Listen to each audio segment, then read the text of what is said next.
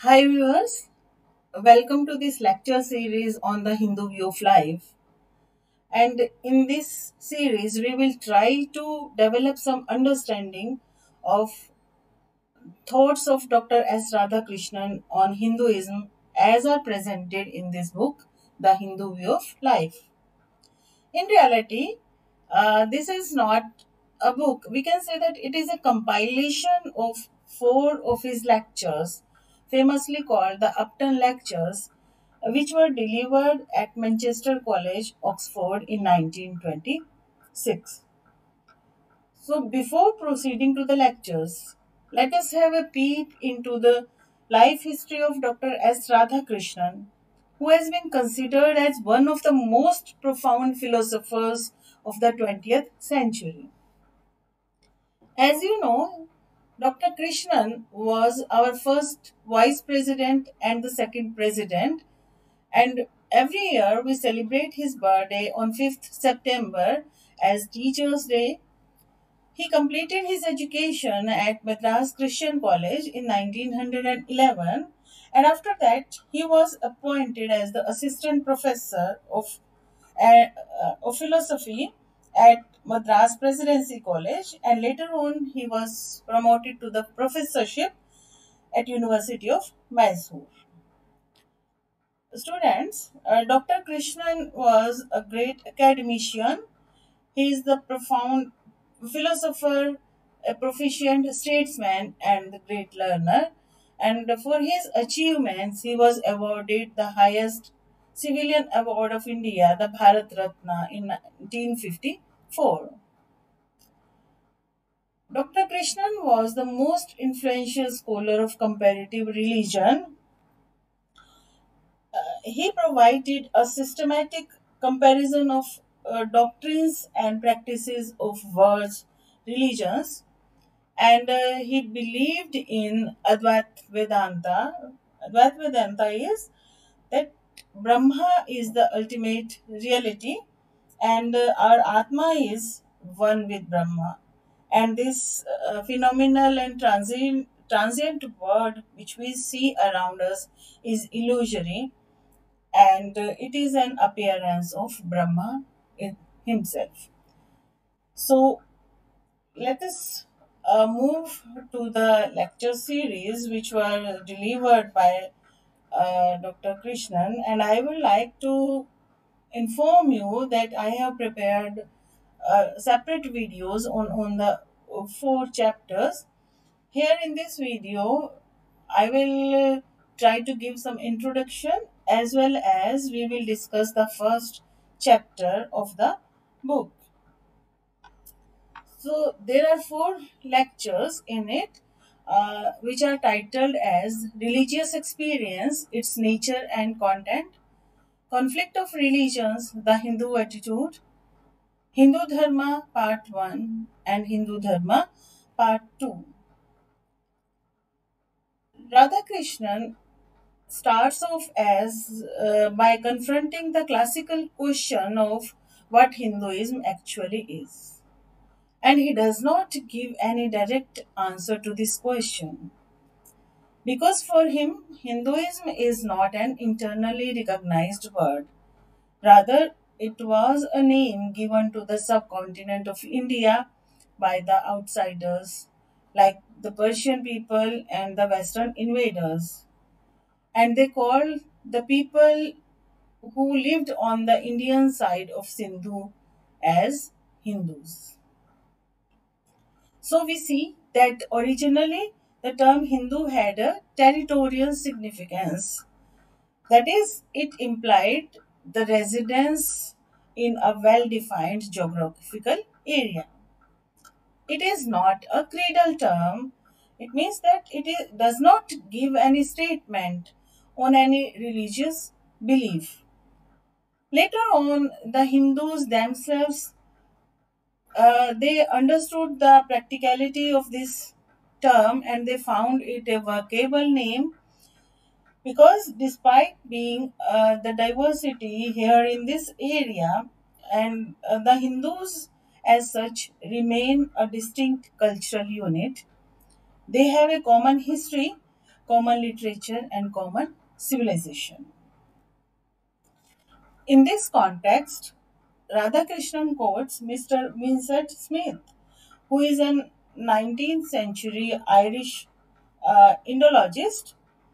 So, Mr. Smith says, I got here, India beyond doubt possesses a deep underlying fundamental unity, far more profound than that produced either by geographical isolation or by political superiority.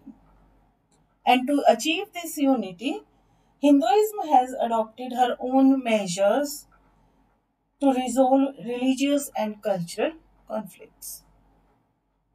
So we see that Dr. Krishnan considers Hinduism as one of the most sublime religions of the world, though the world has been slow in recognizing its importance in the development of human thought and in acknowledging its contribution in the progress of our civilization. But in the recent times, it has been gaining the attention of intellectuals world over. And he wants to say here that Hinduism is a complex religion, but it is eternal. So, with that, we come to the next point. Says that Hinduism has survived the test of time also because of its flexibility in its attitude to the religions of the world. And he compares here the Hindu religion with the other religions of the world, that the other religions they have the fixed intellectual beliefs. And but in Hinduism he says that intellect is subordinated to intuition. That is, the Hindu people they rely more on intuition than the reasoning, than the intellectual ability. And here in Hinduism, experience is considered superior to dogmas. And here, outer expression is subordinated to inward realization. That is, the basis of Hinduism is inward realization, the experience of the soul. We can say that intuitive ability. So, Dr. Krishnan defines religion. What is religion here? What is the meaning of this term, religion? He says religion is not the acceptance of academic abstractions. It is not the celebration of ceremonies. Rather, religion is a kind of life. It is a kind of experience. It is the insight into the nature of reality, which he is defined as darshana, and it is the experience of reality. So here you see that two things are important in the Hindu thought. That is, we should have insight into the reality. That is, we should be able to have intuitive abilities. And how to get this? That we should be able to experience that reality. That is, the Hindu thought relies on darshana and anubhava. Now, the question arises, what is this religious experience? As he has stressed upon the experience of reality. So, what is this experience which a religious minded person has? Say that experience is of a self certifying character. That is, again, he gives a term here, Swata Siddha. That is, it proves itself. Experience is self-certifying, or it proves itself. And this religious experience, it rests on faith. And the faith in Hinduism is different from the mechanical faith of other religions, which depend on authority without any solid experience. It means that Hinduism believes in a religious experience which rests on faith, whose roots lie in faith or intuition. But the other religions, like the Christianity, They depend on authority. They do not believe in any solid personal or intuitive experience. Now, again, we have a term faith or intuition. Now, what is this faith? So, here to explain the faith, he once again quotes a Western philosopher, John Wesley, who was an 18th century English clergy and theologian. And I quote here, Wesley says, I quote, "What is faith? It is the vision of the soul. It is that power by which spiritual things are apprehended, just as material things are apprehended by physical senses." So here he says that as we visualize, we comprehend, we see the physical world around us through our five senses. In the same manner, we can have the spiritual knowledge, spirit. We can have the visions by our spirit. So this is the spiritual experience or the religious experience. And he further says that blind belief in dogmas is not a faith. So Hinduism stands in opposition to Christianity, which depends on dogmas and which believes in mechanical adherence to authority and absolutism without any solid experience. So here we can say that Dr. Krishnan considers Hindu religion as superior to the other religions of the world. Now, as we have said earlier, that in Hinduism, intellect is subordinated to intuition. Now, a doubt arises in our mind whether this religion doesn't believe in logic, whether it is illogical. But here again, Dr. Krishnan clarifies that in Hindu thought, there is no breach between intellect and intuition. There is no bifurcation between our reason or logic and intuition. He says that religion is faith or intuition, where thought has to start from and to which it has to return. So, reason or thought and the faith or intuition, they are interconnected. They are not two separate entities. And then he says, if we want to convert or transform our religious experience into reality, that is, if we want to uh, convert our intuitive experiences, our intuitive ability, into some sort of logical certainty, so we will have certainly to give an intellectual account of our experience. In this sense, we can say Radhakrishnan believes in coexistence of reason and intuition. He says Hindu thought does not mistrust reason. And here he give a reference to our Vedas, which are the chief sacred scriptures of Hindus. And he says that Vedas are a living testimony to this Hindu thought that there is a harmonious coexistence between thought and experience.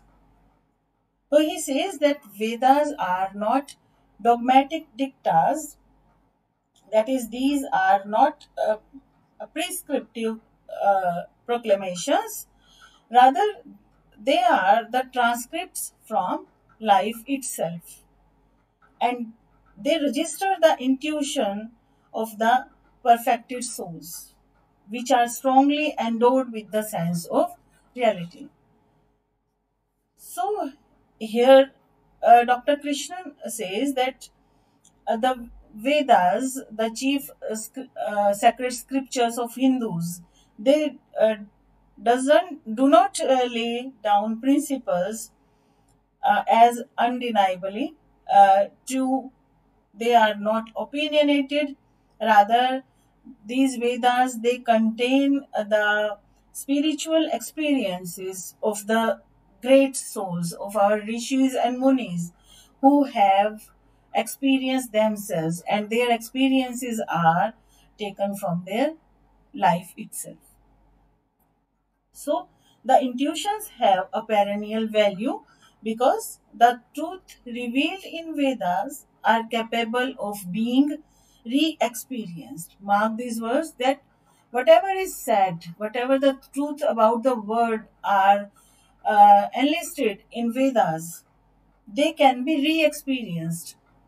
So here he compares a Hindu thought with scientific principles, says as the scientific fundamentals or the scientific theories, they can be tested. Whatever results we gain in science in our laboratories, we can test them again and again and we get the same results. In the same manner, the truths which are revealed in Vedas, these can also be re-experienced. And there is a condition to this, that is that one should observe strictly the ascertained conditions. So Hinduism is, we can say, is a living and flexible tradition, and unlike Christian theology, which is rigid and dogmatic and which believes in immediate certitude of Jesus and accepts only a particular kind of religious experience, Hinduism is flexible and it readily admits other points of views than its own. It means that in Hinduism there is no one fixed point of view. That is why the Hindu attitude to Vedas is one of trust tempered by criticism. This sentence is of great importance, that there Hinduism there is nothing like that the blindly that we have here, that the thoughts presented in the Vedas, they are open to our uh, criticism, and they accept other ways of realizing God and other scriptures of different groups as they realized their importance for the enrichment of their thought life and development of their thoughts and talents. So, in Hinduism, we have besides Vedas the epics, Puranas, Tantras, Sankhyas, Yoga, Pashupata, Vaishnavas, and many more. And here would like to quote Dr. Radhakrishnan.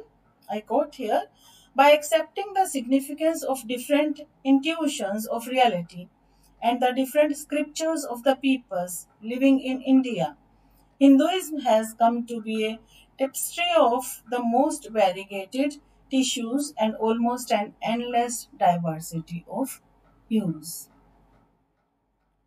So we can say that Hinduism is not a dogmatic creed, but it is a vast, complex, but subtly unified mass of spiritual thought and realization. It is a living tradition, it is scientific, it is experimental, and we can say that Hinduism, the religious experience cannot be made objective. It is believed in Hinduism, and everyone has a different experience of what God is and has a different path to Him. Therefore, every tradition which helps man to lift his soul is held up as worthy of adherence. So, whatever tradition helps in our upliftment, the spiritual growth of human beings, we can say that we can follow it wholeheartedly. Therefore, Hinduism is not a definite dogmatic creed, I once again repeat here. Rather, it is a vast and complex mass of spiritual thought and realization. Now, we come to the question of tradition here. He has said that Hinduism has survived the test of time and it is not immune to changes. And it has been considered since ages through tradition, logic, and life. So here Radhakrishnan says he defines tradition. What is this tradition? He says that tradition is something which is forever being worked out anew and recreated by the free activity of its follower. So tradition is not a dead thing, rather it is a growing just like the living organisms. And any tradition which does not grow, it signifies the spiritual death of its followers. So the practitioners of Hinduism, they have always experimented with new forms to develop new ideas to suit new conditions. So we can say that Hinduism is a growing tradition. But the critics have said that the Hinduism is a merely a flow of and strife of opinions, and but Radhakrishnan refutes this charge, and he says that it represents a steady growth of insight, and its every form and every stage has a common background, and that background lies in our Vedantas. And in Vedantas, there is the germinal conception of Hinduism in which the different sects of Hinduism are reconciled. So he says that Vedanta is not a religion, but Vedanta is religion itself. Now, the next question is we have talked about religious experience. Now, what is the objective or the aim of this religious experience?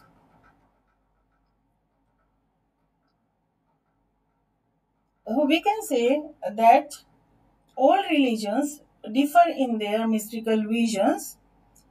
That is, for example, we can take the example of Christianity, which sees Trinity in Father, Son, and Holy Ghost.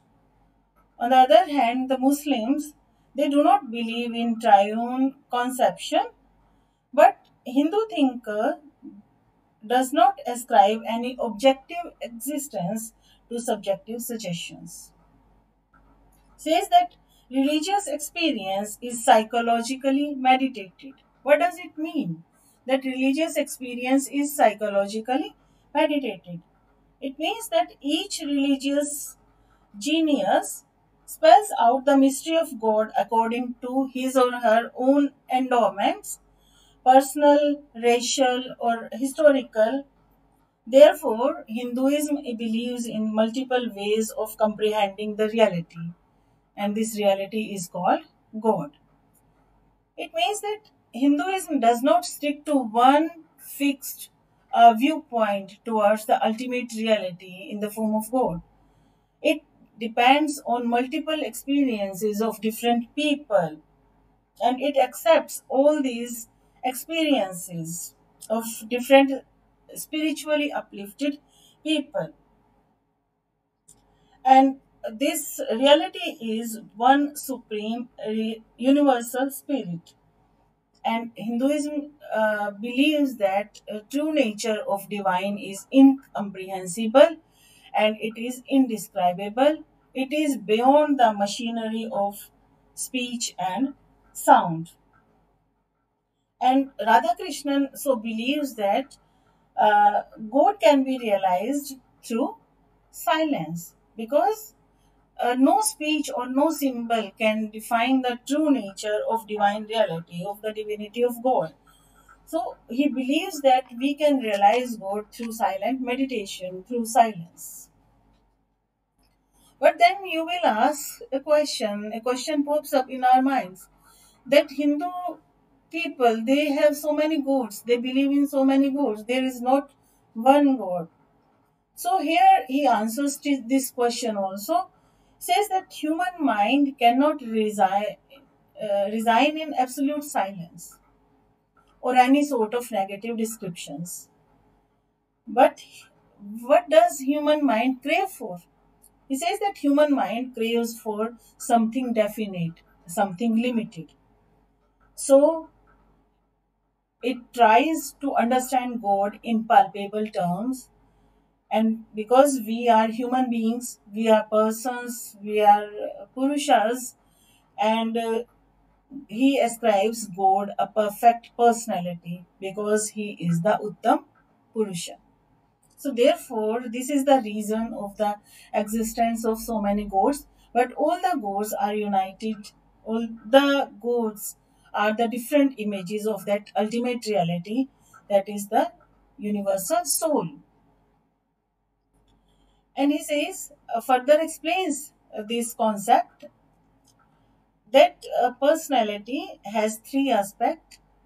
Personality of human beings has three aspects, which includes cognition, which means supreme knower or Brahma. It includes emotions, that is the great lover or Vishnu. And third is will, which is Shiva or perfect will. So, in Hindu concept, these three are not independent entities. These are not three independent centers of consciousness. Rather, these are three sides of one complex personality. And these are different pictures of God. G capital, these are different pictures of God prevailing in India, which is manifest one or other of this trinity. So we can say that Hinduism is unified.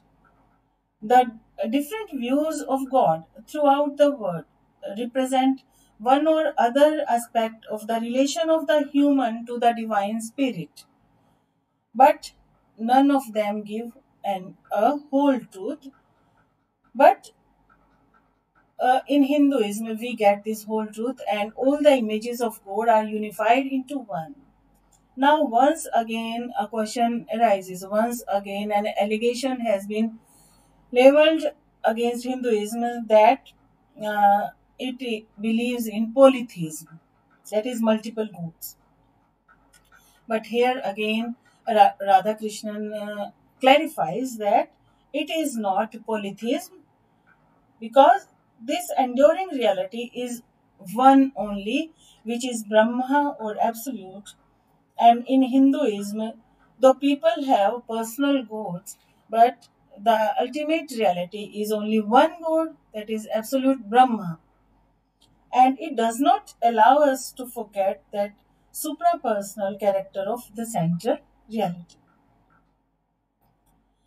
Now we can say that Hindu thought is not stagnant, it believes in evolution of our knowledge of God. Any idea of God is not true or false, rather, all are manifestation of one and the same force at different levels. For a seer, it is in self, not in images. But we see that the masses in India, they are still superstitious, they are irrational, and they agree in the unsatisfactory conceptions of God. So these masses, they need to be guided towards the true nature of God. So towards the end of this first chapter, Dr. Krishnan highlights the need to educate and guide the masses towards the proper perception of a higher spiritual plan. And the responsibility of giving the direction, the spiritual direction to these misinformed masses lies in the Hindu leaders. So he sums up that these Hindu leaders, they should convert temples and shrines into seats of learning and schools of thought.